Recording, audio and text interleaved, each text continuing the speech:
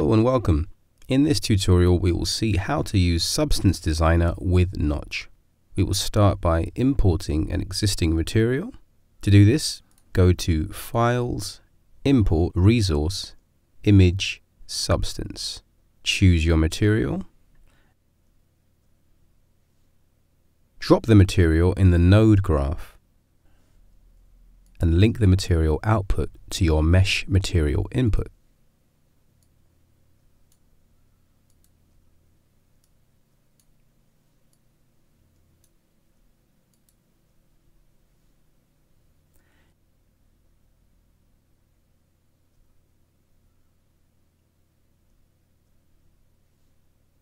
In the substance material, we find all the options of a classic material, but there are two new panels, this one and this one. In this one, you can choose the resolution of the texture.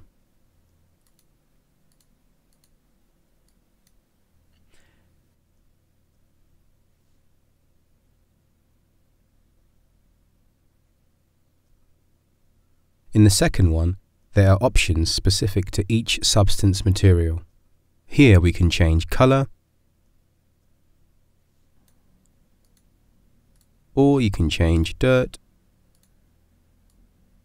or roughness.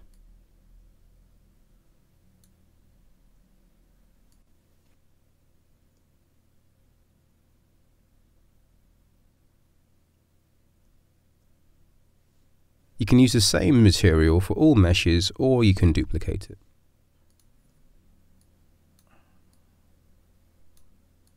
And change some parameters.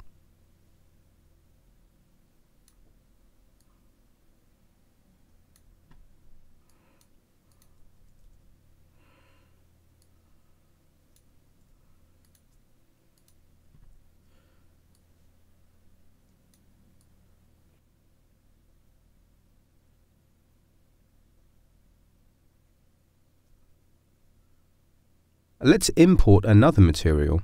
Files, Import Resources, Image, Substance.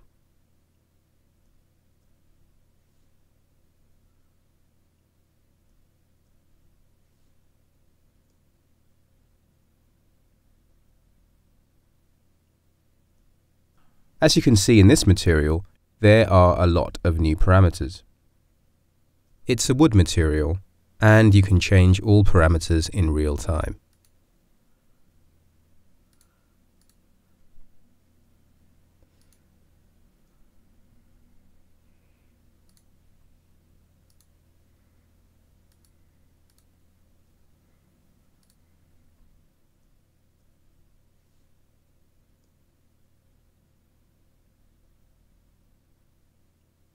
To import a material, you can also drop it directly to the node graph.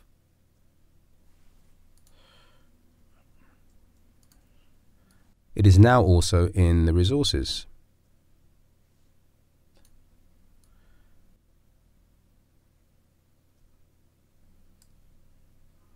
A link to the statue mesh, and we have now a marble material. Let's have a closer look at our object. As you can see, the texture is not very precise. By increasing the resolution, it improves 2K texture or 4K texture.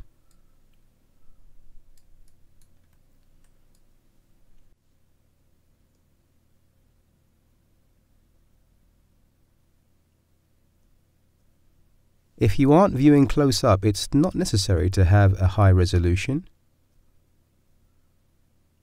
The resolution is 4K here, but at a lower resolution, artifacts aren't really visible.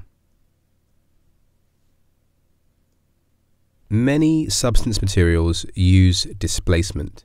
We will see how to use it with Knotch. Just import a new material, like this one, and link to the input material.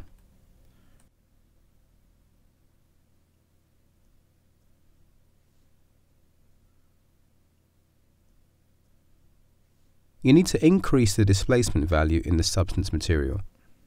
Go to the displacement normal, increase the displacement value, As you can see, the result is not great. This is because this plane uses a low subdivision of just 8 by 8.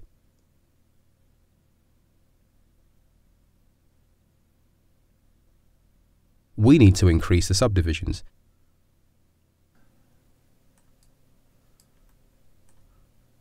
And now we can see the details.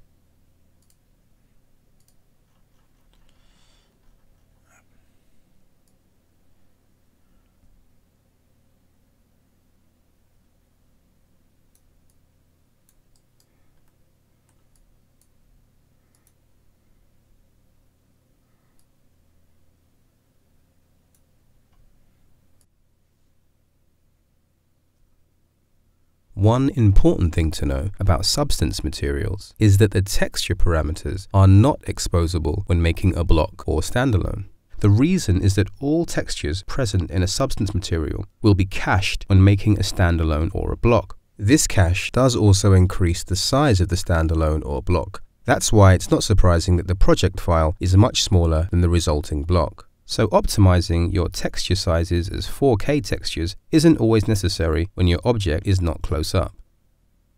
We will now see how to make material in Substance Designer and how to export it to Knotch. In Designer, go to File, New Substance, choose PBR Metallic Roughness, name it TUTO_matte. Click OK. And here we have a basic material. Let's make something a bit different.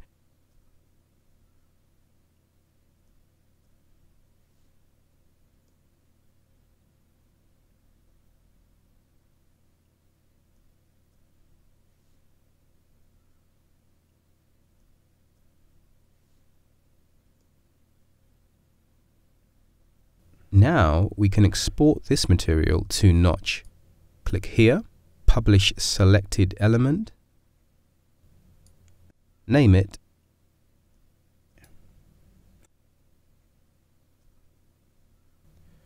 Save and OK. Now in Knotch, go to Files, Import Resources, Image, Substance, and Open. Link to the object input material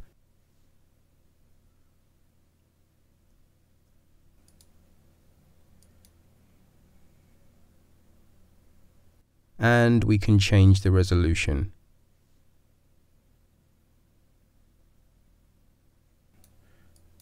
As you can see, there is no other parameter, only the random seed.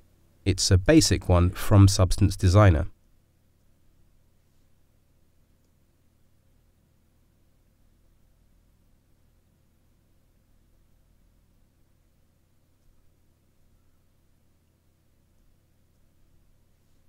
But before that, let's enable this option, Reflect Resources Change. Every time we make a modification to the source Substance Designer file, it will be automatically updated in Knotch. Go to Substance Designer. To expose a parameter to Knotch in Substance Designer, click on the node, this one. We want to expose balance, for example. Click on this icon. Expose, OK, and export again. Save, OK. Go back to Knotch, and here we have the balance.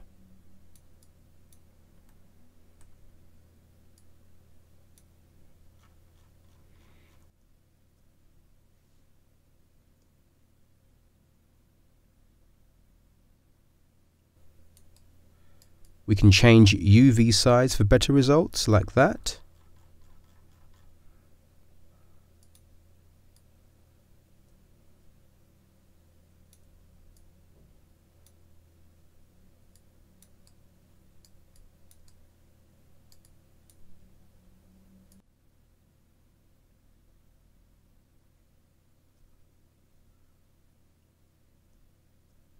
We can also add an opacity map.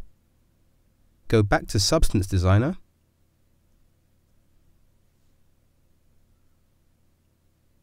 There is no output for the opacity. We need to add one output. And identifier, opacity.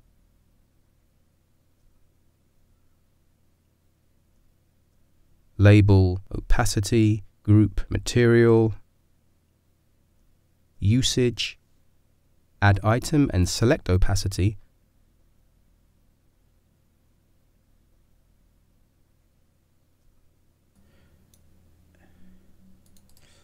And add something like a tile.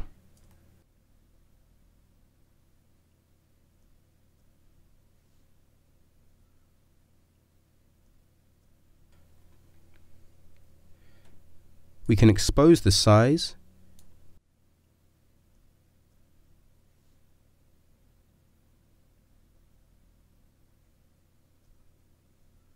expose, scale, OK, export again,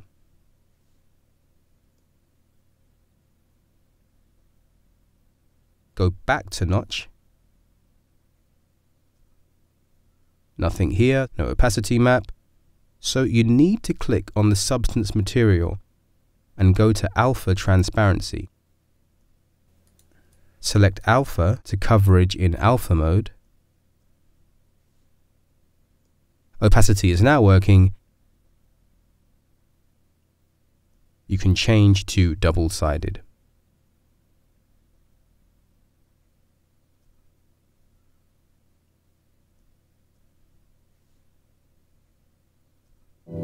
Thank you for watching this tutorial. I hope it's useful as you use these two pieces of software together.